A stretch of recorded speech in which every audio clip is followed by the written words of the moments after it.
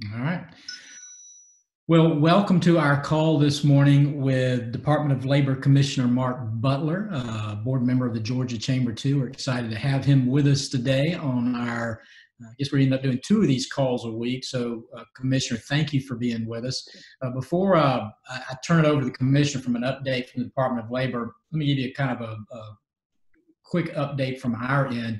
Hopefully you're following the Georgia Chamber on our COVID-19 landing page. We're putting up new information literally daily, if not hourly, that we're getting from the federal level as well as from our partners. I know we asked for questions for the commissioner today, and we've got a lot here that we'll go through with him, but a lot of the questions were around the new P3 legislation coming out of the Phase 3 Senate House bill out of the U.S. Congress. Now, I did a call last night with the White House and a couple of updates that I'll share with you so we can then kind of turn our attention to the Department of Labor. If you are a business, a small business in Georgia or a nonprofit, you'll be able to have access to those funds, that payroll protection plan starting tomorrow on April 3rd. Now, we've heard from some of you that your banks are telling you they don't have the rules and regs yet. They should have those today. They should be up and running tomorrow. If not, I'd encourage you to reach out to another bank. Some banks won't participate in this program, but our indication is many in Georgia will. If you are a sole proprietor, an independent contractor, or if you're self-employed, you'll be able to apply for that payroll protection loan on April 10th. So they're trying to get this first group through where the rules and regs are done, and then they'll be making the rules and regs for the other ones, and we'll be ready to go on April 10th. Now, we have had a lot of calls about what's included and what you can use that loan for. You can use it for 8 weeks worth of mortgage, rent, utilities, as well as obviously your payroll. It will be retroactive going back to February 15th. It will be effective through June 30th.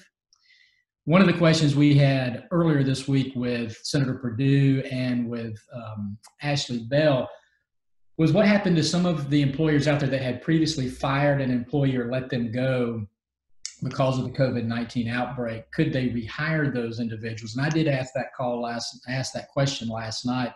And you may, according to the White House, as of 6:15 last night, you may rehire those employees if they were let go after February 15th and still get credit. So you can bring them back onto your payroll. Those loans will be no more than a 4% interest rate and up to $10 million. And so again, we encourage you for those loans to work with your local banks. Of course, the disaster relief loans that are already available to you are being updated with SBA partners. Encourage you to reach out. We already know many of you have already really applied for those, the $10,000 grant, and you've already received those dollars. And so those are moving through the system. They're moving through quickly, and many of you have already gotten the loans, the disaster loans. The other thing I'll mention before we go to the commissioner is if you've already gotten a disaster relief loan from SBA, you can roll that loan into a new payroll protection loan with your local bank. So those two will connect. You can roll them all together so you just have one payment. You'll just need to have that discussion with your banker. Again, this is changing rapidly, and as soon as we get information, we're posting it on social media and on COVID-19 webpage, and encourage you to follow along. Now, today we have with us, as I mentioned, our good friend, Commissioner Mark Butler. The Department of Labor is playing such an incredible role. It's been such a great partner through this effort. And I know, Mark, you guys have just been overloaded with unemployment claims and questions from partners. And so we do appreciate you taking the time to be with us today and just bless you and all the hard work that your team is doing. So with that, I'm going to turn it over to our commissioner and let him give us an update of where we are with the Department of Labor. Mark? Okay, well, thanks for having me on. And first, I want to start off by apologizing to those of you who've been having some issues getting through to us. And I'll explain to you, and this is not an excuse, I'm just telling you what's going on. Due to the fact that, there's a lot of confusion out there, especially due to the fact that a lot of individuals have never had to apply for unemployment before.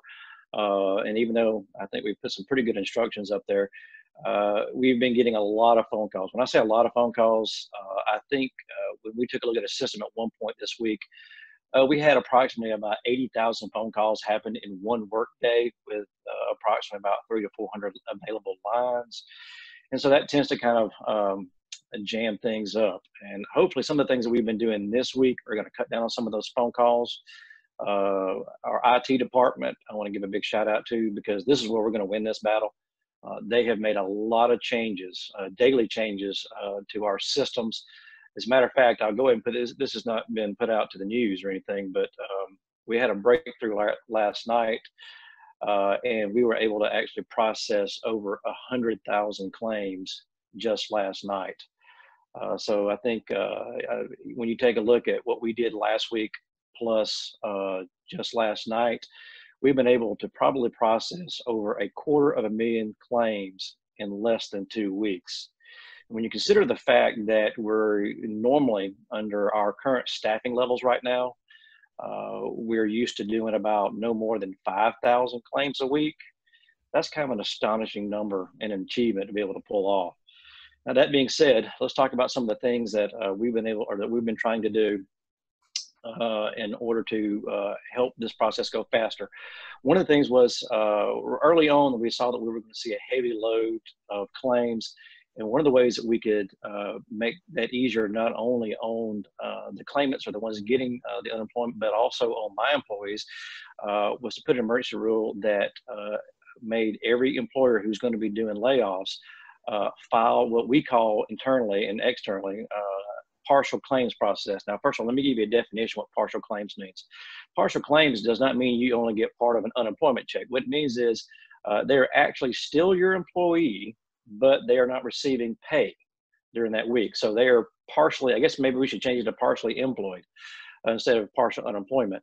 And so that's a process actually that's been around since 1965. However, most states have actually gotten rid of this process and no longer offer it. And so in those states, every claim that's going to be filed is going to be done individually. And now the reason why we did this is because our system can allow you to upload all your employees and all the information for them.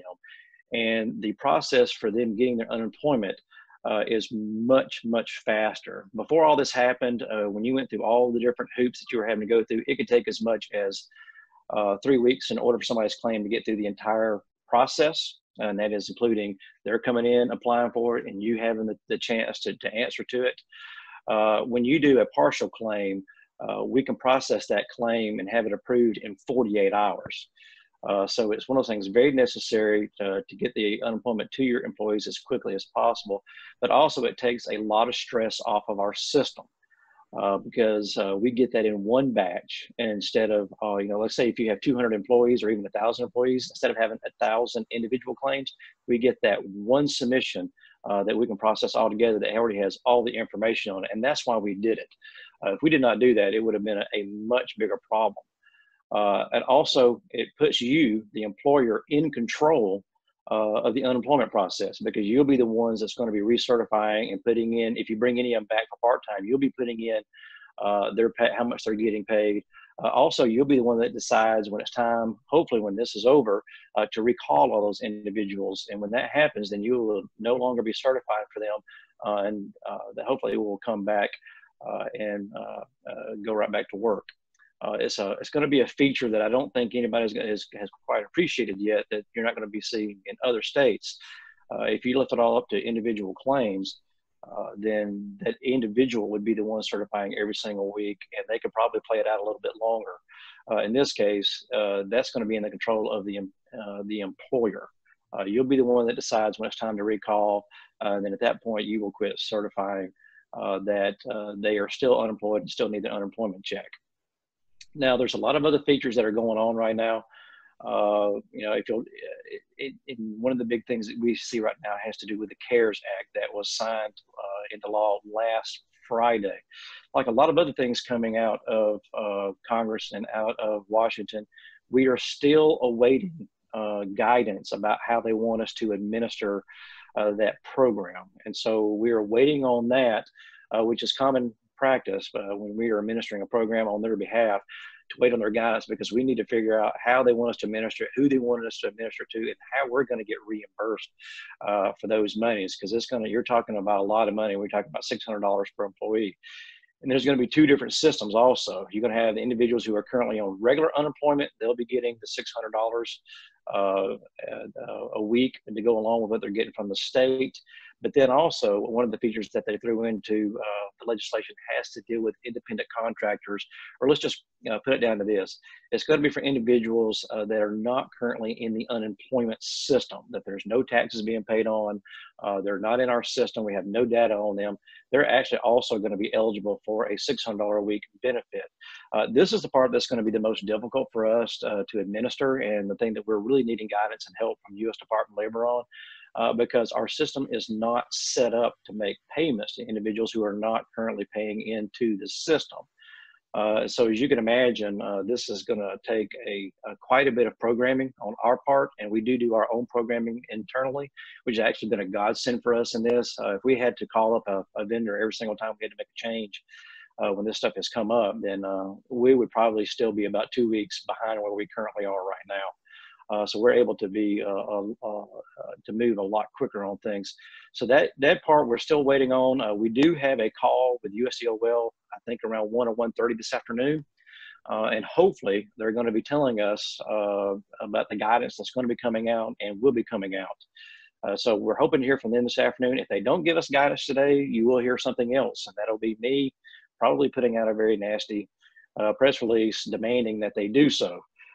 Because Georgians are getting impatient, businesses are getting impatient, and I'm getting impatient because they were very insistent that we hurry up and sign the agreements for all these additional features in the CARES Act, and quite frankly, they demanded that we have all of our agreements in place and signed by midnight last Saturday, which we did.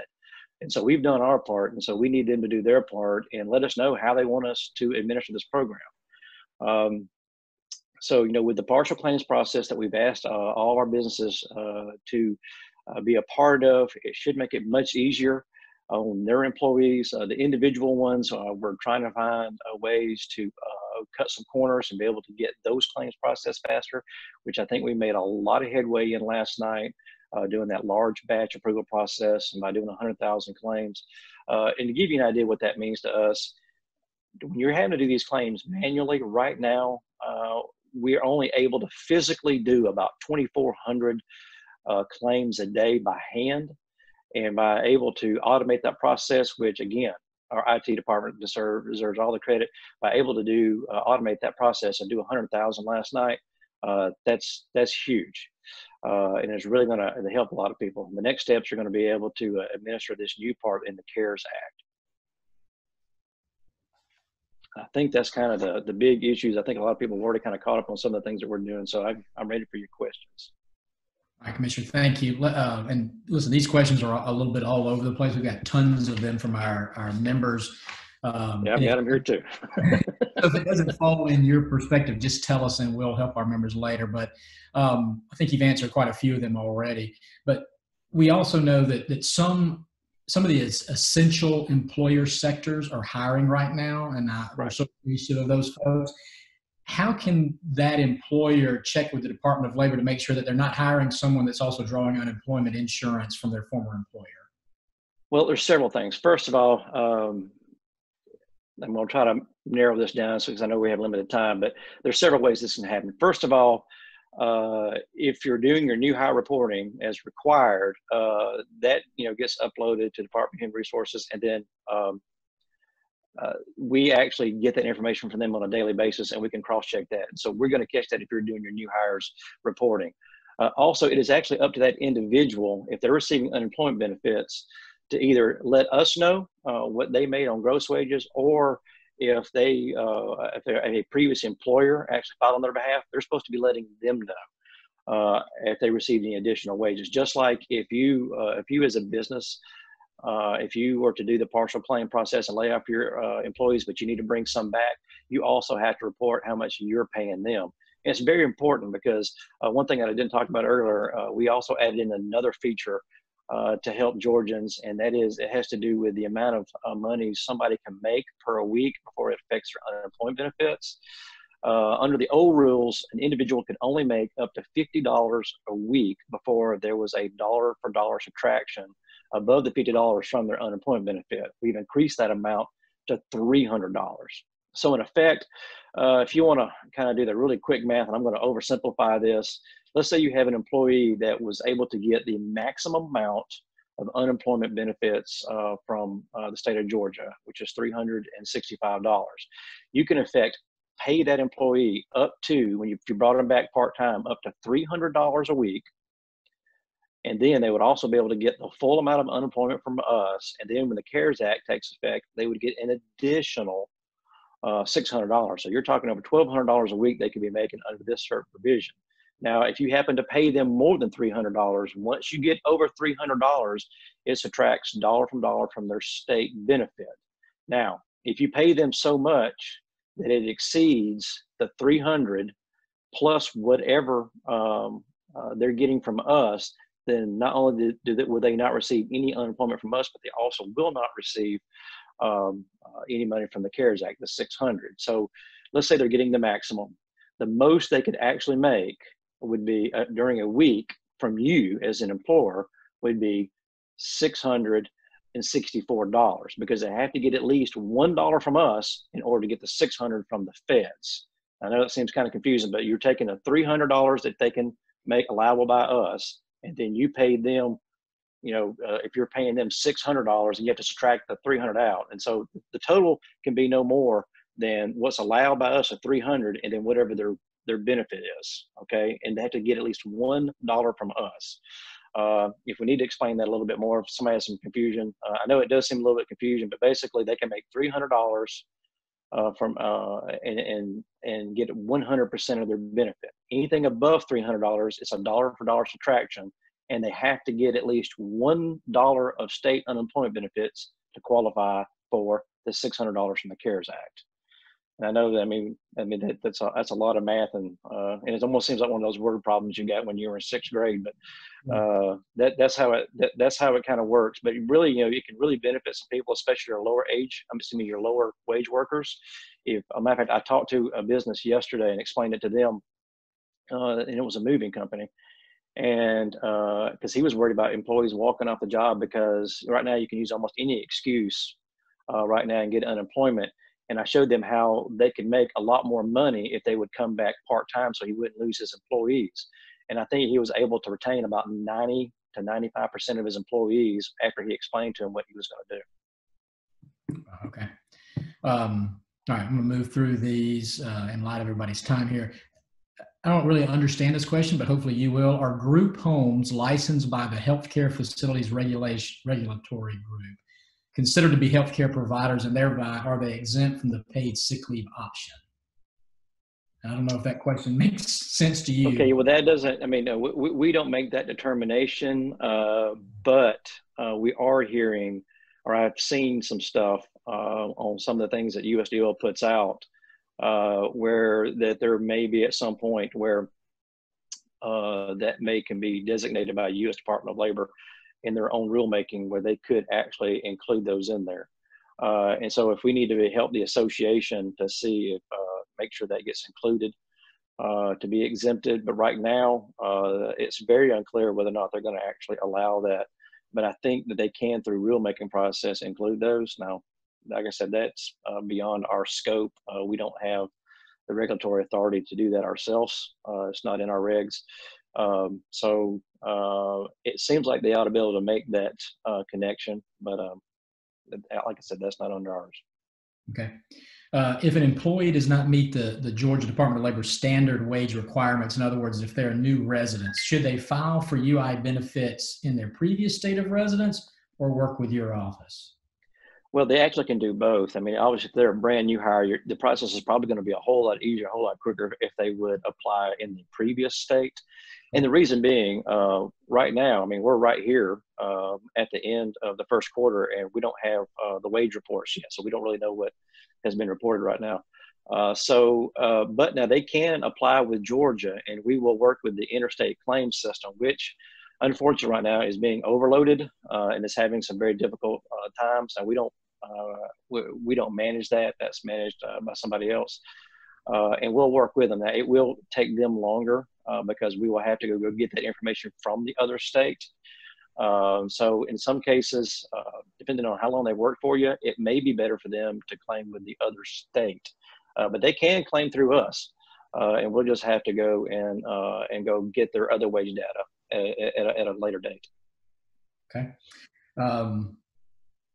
I've had this question asked a couple different ways. Let's see if this one makes it clear. Does Georgia plan to waive the typical 7-day waiting period for benefits and the requirements and the requirement that they actively search for work while they're receiving the benefits? Yeah, all this has already been put in the emergency rule. First of all, unlike a lot of states, Georgia actually does not and never has had a waiting week. So that's already been taken care of. The good news for Georgia and our trust fund is one of the incentives that Congress put in the CARES Act was if you do away with your 1 week waiting period, they will pay for the first week of benefits for all Georgians out of the, for all citizens across the United States. So we've already done that. So we're going to get that money refunded back to us. So that was already good. We've already checked that box. And with your second part of your question was, the work search. Yes. Yeah, we've already waived that along with any in-person. Now, I know that some people have been getting messages saying report to your career center. A lot of those automated messages are just that, automated messages. And quite frankly, we have not had time to work with a vendor that does that to get that changed. That is based on previous practice before the COVID-19 crisis.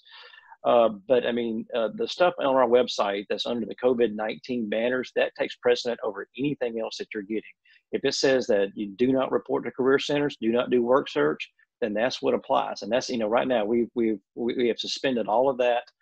So they don't have to do work search, and you absolutely are not to be reporting in person to a career center. We had to cut off access to our career centers early on, 2 weeks ago, because we were already starting to get reports in that people were showing up possibly sick.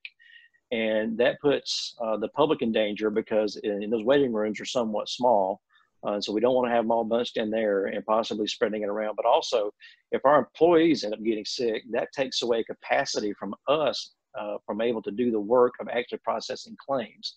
And right now, I need every single person that we have that can show up or either work from their home doing this type of work. Please remember that during the recession, we had over 2,200 employees being able to do all the work that we're doing right now, except today we have barely over 1,000 total employees. Typically what you would see during a recession is you would have time in order to staff up. But we didn't get that time. We've had 14 days to figure this out. And so it's made it very difficult on the staff, and we're taking care of them the best that we can. But I can't say enough about my staff and how hard they're working right now. And we appreciate them more than we can tell you. A few more questions here in live. We have about 7 minutes here left. We have some nonprofit questions out there that they're self-insured for unemployment insurance. How are you going to handle that with the self-insured part? Well, I'm going to go ahead and kill another question for you too in the same one because it will apply to both. Another thing that we did starting 2 weeks ago is we have frozen every single business's account as far as what you're currently paying unemployment taxes. None of the unemployment payments that are going out right now will be charged to your account. So you're going to be held harmless. What that means to you is your unemployment taxes are not going to be affected by the COVID-19. Now, because we're doing it for businesses, we're also doing that for our nonprofits. Now, if you're a nonprofit, now some nonprofits actually do pay into the system and do pay unemployment taxes. They will be just like any other business. And then you have other nonprofits which actually do report wages to us. However, they are, as you would say, self-insured, which means in a typical situation, if they laid individuals off, we would pay the unemployment, and then later on we would send them a bill for the amounts of money that we paid out. We are going to waive that for them, and so they actually will not have to pay us back for the benefits. Now, there's going to be another set of nonprofits. These are the ones who are not reporting to us right now, who are not paying taxes. Those are going to be a part of the CARES Act when we get guidance from it. Their employees will also be able to get unemployment as soon as we find out from US DoL how they want us to manage that and what kind of information they want us to gather from these individuals and these organizations. And so we should be able to cover all three aspects with at least amount of impact on their operations as we possibly can. So we've gone above and beyond to make sure that we're waiving all this, and that Georgia's businesses and nonprofits are going to be as slightly impacted as possible. So when you say you're freezing them where you are, so the next question I had was, if the employer is paying the unemployment insurance and the employee just decides that they're not coming to work right now, do they still have to pay that unemployment insurance? That employee, if they just walk off the job, and let's say that they go online and part of their application is, I have several kids that I have no way to get daycare for them, et cetera. I mean, there's a whole bunch of reasons why they can get unemployment right now and they can't be denied. All right. So it's kind of a losing battle if they do walk off. But especially the stuff that was added in on the federal level. I mean, there's almost any number of excuses. So that person can come in and they can apply for unemployment, and no, it will not count against you as a business. We will not be charging your account.